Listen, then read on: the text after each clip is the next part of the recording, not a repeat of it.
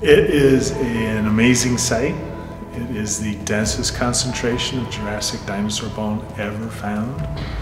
It is an unsolved mystery. We don't know how it got here, which just makes it even better.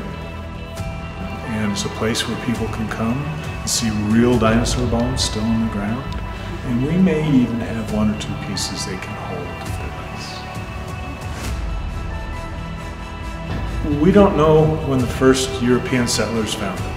We're pretty sure it was, ranchers or sheep herders out looking for their cows or sheep, and they stumbled across this incredible deposit. There's a gully out here that was cutting into the bone bed, so the side of it must have been littered with bones. That would have been probably in the early 1900s, or maybe even a little earlier. Sometime in the late 20s, they sent somebody out asking locals if they knew if there were any bones around here, and they were led here. Following that, Princeton University came out in the summers of 39, 40, and 41, led by a local guy who was a grad student at Princeton, William Stokes.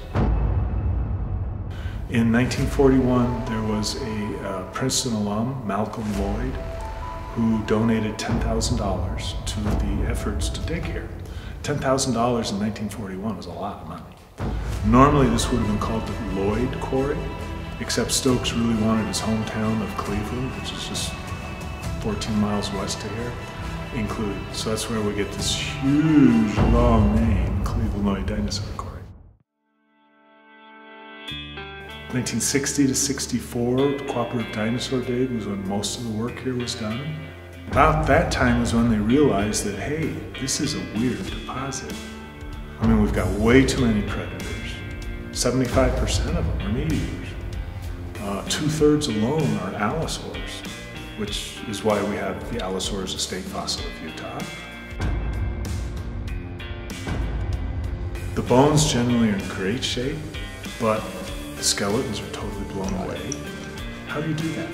I mean, how do you bust up a skeleton without damaging what it's made of? One of the great things about the Bureau of Land Management working to protect a place like the Cleveland-Lloyd Dinosaur Quarry is we can preserve as much as we can about this very special site that is every day that we work out here and we collect more bones. How this deposit formed just becomes more and more complex, but we're still in a position where we can collect that data and we're starting to see some common patterns. So it really is truly a world-class site beyond anything I've ever worked on before. The Cleveland-Lloyd Dinosaur Quarry is not only just important worldwide for paleontologists, but it's also a really neat place for people to come see, just in general. Even if you have no sort of dinosaur experience, it's a great place just to come out and see this massive deposit of so many different dinosaurs all in one place, something you don't get at any other locality.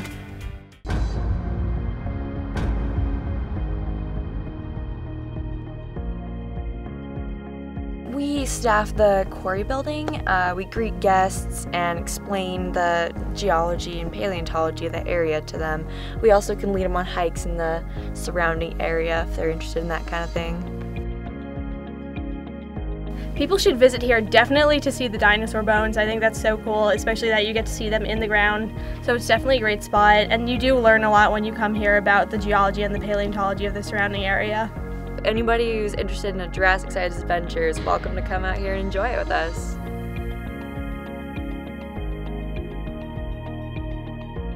Cleveland-Lloyd is beautiful, it's unique, it's something that you really can't see anywhere else in the world. Literally, it is the densest deposit of predatory dinosaur bone.